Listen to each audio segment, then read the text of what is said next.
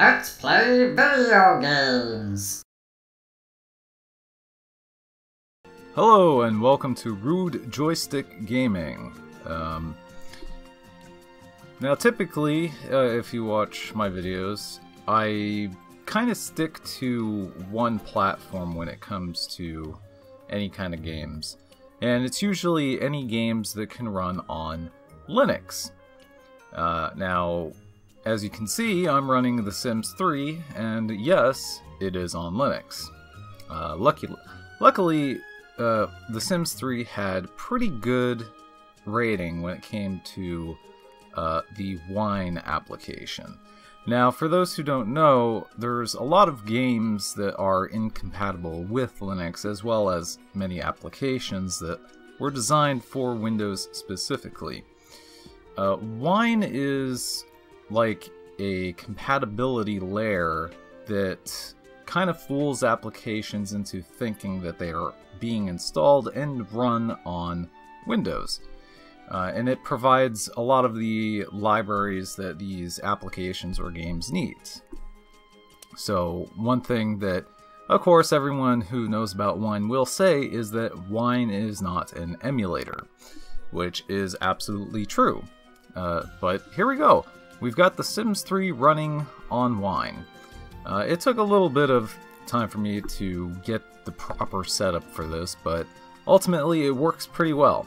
Now, those who are fans of The Sims will know that The Sims 3 is notoriously bad when it comes to performance. The Sims 3 seems to have a lot of performance issues, memory leaks, and overall it's just very unoptimized. Which The Sims 2 was much better in that respect, although I guess the graphics weren't quite as polished. They were still pretty good compared to The Sims 1. So here we go, we got The Sims 3. Let's create a household. Now I've done a little bit of testing with everything, and so far everything seems to work. Now, another thing to make note of is that The Sims games are 32-bit applications. So typically people are going to be running, nowadays people are going to be running these on 64-bit operating systems, which allows The Sims to use all 4 gigabytes that it can possibly muster. As long as the system has that available, plus extra for the system itself. Now, from The Sims 1 all the way up to The Sims 4, even The Sims 4 is not a 64-bit application. They are all 32-bit, which means they're limited to using just 32 gigabytes of memory. Now, a lot of people had trouble running The Sims 3 in 64-bit mode for Wine. I personally actually found it to run much better than using the 32-bit prefix for Wine. So it runs in 64-bit mode, which should allow it to use all 4 gigabytes of memory. I've not seen it actually utilize all 4 gigs ever. It usually crashes before that point. Because the performance is, as I said, garbage. So, yeah, pretty much everything works. I've even installed a few expansion packs. I think I've got late night, pets, seasons, generations. I think that's about it. But everything seems to work. I've not noticed any issues as of yet. As far as anything else, like I've even tried adding, community mods to it, and those seem to work fine as well. Some of which are quite naughty, but whatever. So let's see. I guess there's really not too much that I'll have to demonstrate here. Hairstyles can be set per individual. Yep, we know that. So yeah. I'll go through a little bit of character customization, and I'll cut there and come back once I've got a household set up, and see you then. And we're back. So I made somewhat of like a Russian family, or what I would think a Russian family is, since I don't really know. We got the old grandmother Babushka Nomakov. We have her husband Ivan Nomakov.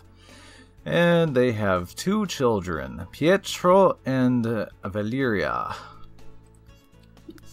If I even pronounced that correctly.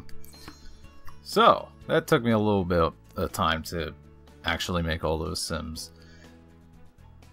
But, whatever.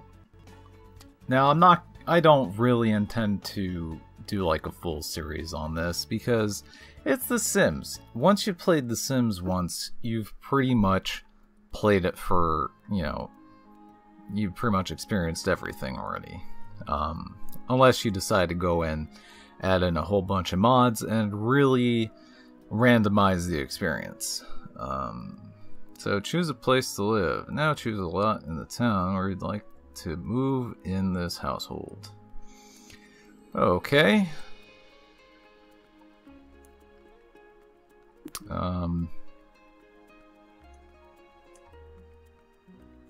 Where should we move in? There are some empty houses. We got monotone, shotgun style, prefabulous, mosquito cove. So our Sims have 22,500 simoleons to start out with. So I can almost go just about anywhere. In fact, it looks like I'm just under enough to get Mosquito Cove. What a weird fucking name. Prefabulous. The monotone. Let's go shotgun style. Oh wait, there's one down here. Myrtle Bungalow. I don't know about that. Let's go with shotgun style. My audio's a little bit too loud. Purchase a lot. So, let's see. 58 Water Lily Lane. So we can get it unfurnished for about almost 13,000, or we can get it furnished for a little bit over 16,000. Let's get it furnished, why not? Great. So now, you can continue browsing households in town or start playing right now. Alright, well let's get down to brass tacks. And one thing I forgot to mention is, in playing this through Wine on Linux, there seems to be a little bit of an issue where it sets your monitor's gamma setting to a ridiculous value. So if you were to see the rest of my screen aside from this application, everything looks really washed out. It looks like it's been bleached, just because of the gamma settings. So there is a way to fix that, and it's rather simple, but it's still kind of a nuisance. And I found that really it's kind of necessary in order to even play the game very well. So, alright, I don't need you to walk me through the tutorial. So, as we can see, Pietro, he's a strapping young lad. His father doesn't look too much like him, but, you know, gray hair will do that to you. Pietro, of course, doesn't care too much about his outward appearance. That's why he's got a bit of a 5 o'clock shadow. He's got, you know, patched up jeans. We got Babushka. You know, she looks like well, aside from the stupid hat that I put on her, she looks like the atypical country Russian grandmother. She's put on quite a few pounds. I think I set her traits to being like very good with like gardening and and housework and stuff like that. Pietro's sister, Valeria, she's a little bit more of a trendsetter. She tries to be a little bit more stylish. Shit, I switched workspace. Hopefully that didn't fuck up my capture. And here we go. Got their little house. Pretty modest. You know, they move out of Russia. They want to get away from the country life and move into the hustle and bustle of city life.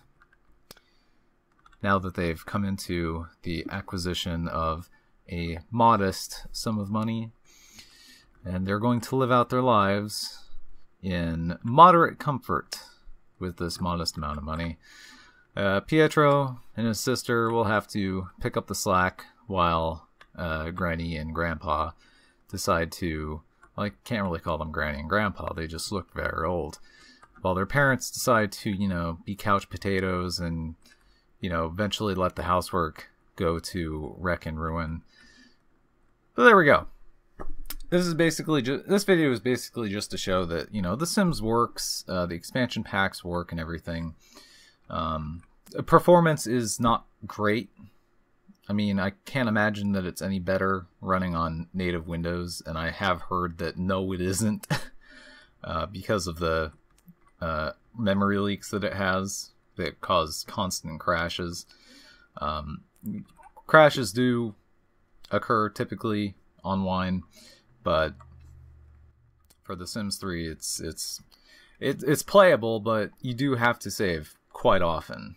And a few things that, you know, I thought I had played The Sims 3 years ago, but maybe I didn't.